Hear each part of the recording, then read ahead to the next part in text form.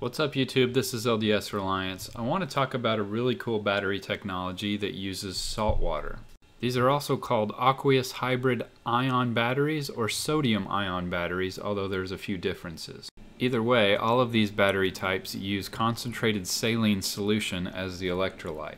This is a very new technology that has only been around for a few years. In 2008, Dr. Jay Whitaker from Carnegie Mellon University created a company called Aqueon Energy with funding from Bill Gates and a few venture capital firms. Dr. Whitaker worked to perfect his idea for a saltwater battery, and in September 2015, the company won a $500,000 prize for their saltwater battery invention. Also in 2015, researchers not associated with Aqueon announced a sodium-ion battery in the 18650 format. The remarkable thing about this announcement was they claimed it had similar energy density to lithium iron phosphate batteries. So what's so great about this battery technology? Well, for one thing, it's not flammable like lithium ion. Another benefit is these batteries are very easily recyclable and eco-friendly. There are also no toxins in these batteries, and the materials they're made from are much more plentiful. For example, the anode in Aqueon's saltwater battery is made of carbon, and the cathode is made of manganese oxide.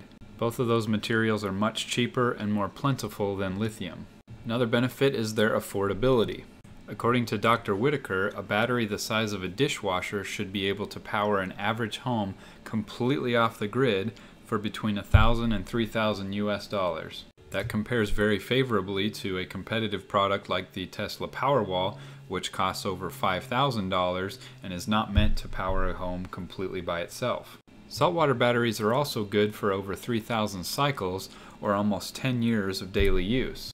That puts them somewhere in between lead-acid batteries and lithium batteries for longevity. And finally, these batteries are very durable as they can handle a wide temperature range and lots of partial cycling. Unfortunately, there's one really big disadvantage.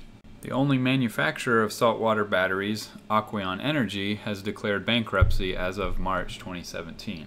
As of this video, their website is shut down and no retailers have any of their batteries in stock anymore. The good news is that reading through news reports, it does look like there are some companies that are interested in buying Aqueon's assets and continuing to develop this technology. So unfortunately, there probably won't be any saltwater batteries on the market again anytime soon. That wraps up another video. Please subscribe to my channel for more cool stuff in the future.